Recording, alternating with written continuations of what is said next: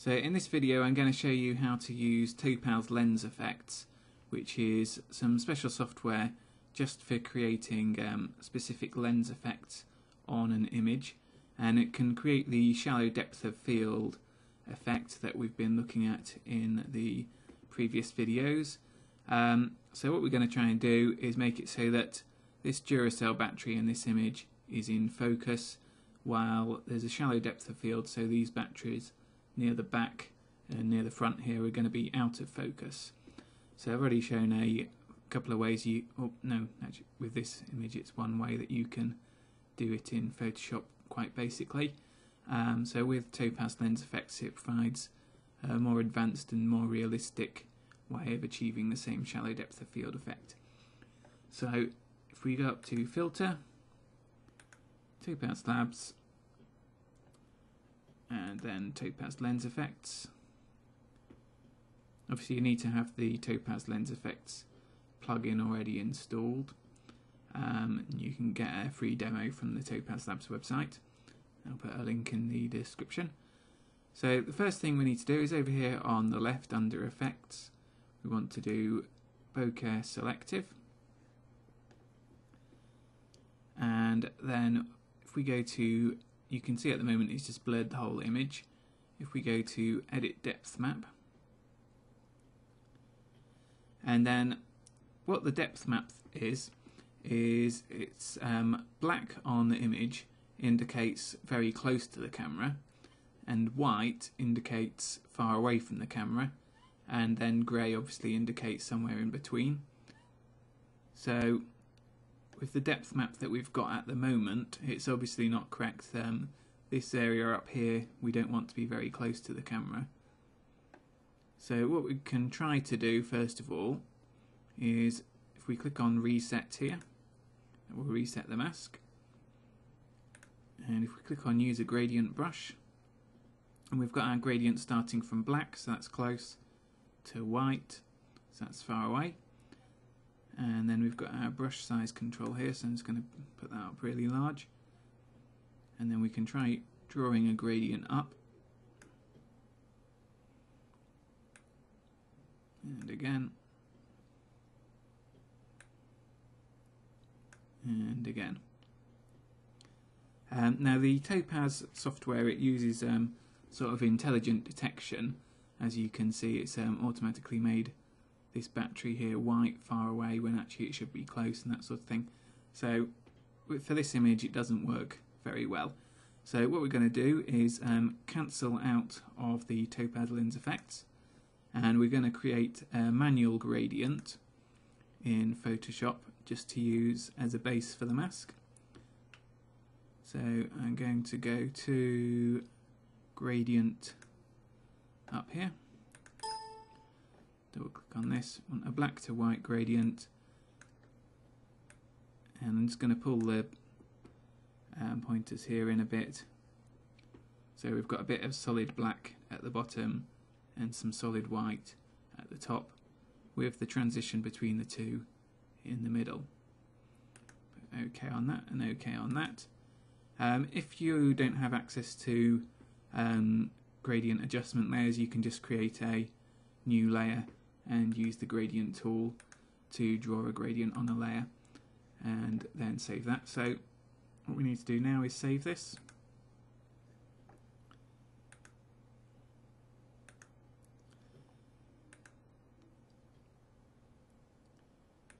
Just go in here, you can see I've already done this before, so I knew that the gradient tool wasn't going to work. So I'm just going to save that as gradient. It needs to be a TIFF file for Topaz Lens Effects to load it. I'm going to press save there. Let's use a flat file, flat TIFF file.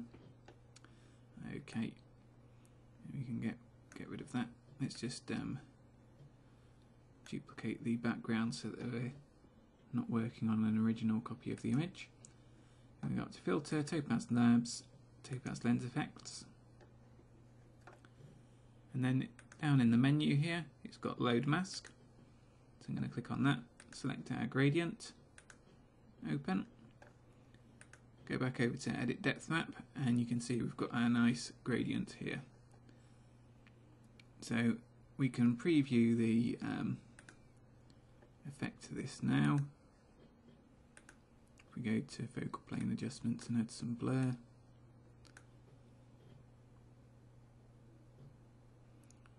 you can see that at the moment the focus point isn't quite right.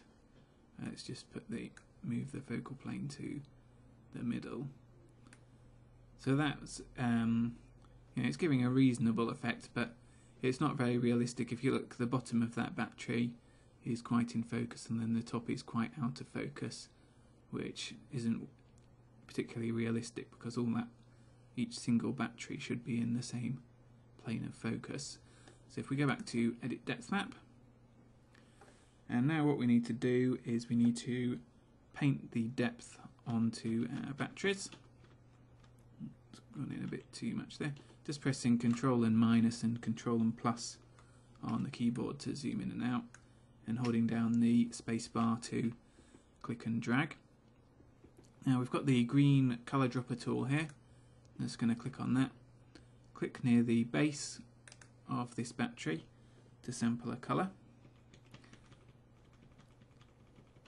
because the battery should be in the same focus plane as it is at the base of the battery. And then I'm just going to paint over the battery with this brush, and after a bit you'll see the software automatically works out the outline of the battery. Right, so it took a while for it to work out that first brush stroke, but it's done that now. So I'm going to click on the sampler again and just click next to the base of this next battery. Sample the colour there. It's going to zoom in a bit more and reduce the brush size. And it's going to paint this battery this colour.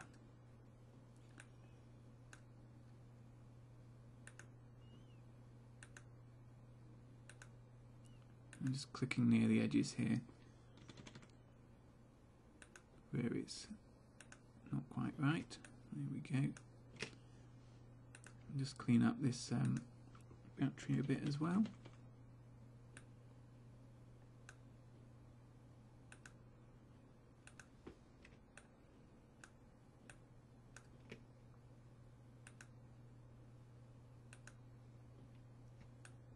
There we go. And then move on to the next battery. Same thing, click near the base of it with the colour sampler, and then paint over the battery with the colour that we want, and then clean up any problem bits. Let's just go back to this battery because it's changed a little bit here.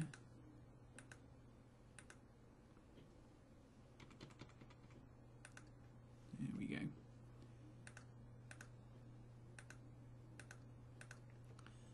And then it's just a case of going along to the next battery and doing the same thing. So I'm probably just going to I'll keep on recording, but I'll probably speed up the video here.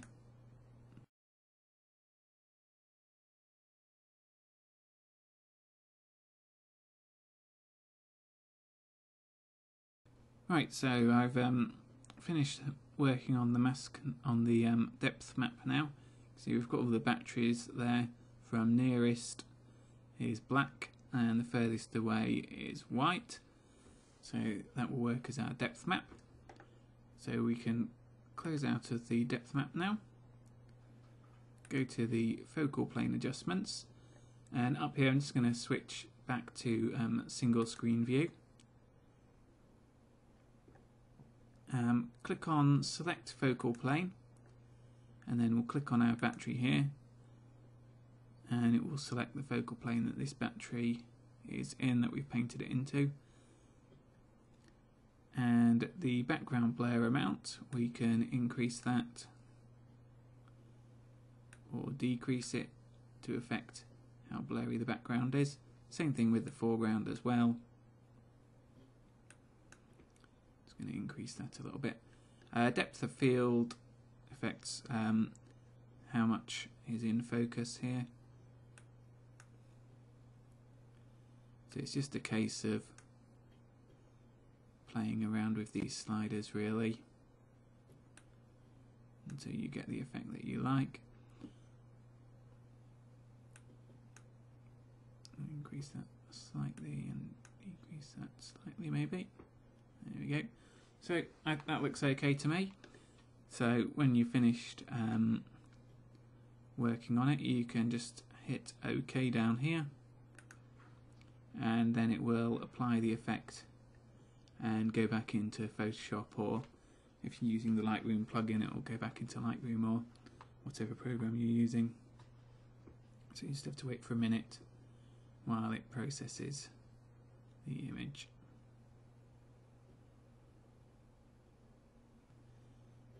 So you can see that's the original image, and then that's with our depth of field applied, and you can see it's done a good job at creating a realistic shallow depth of field.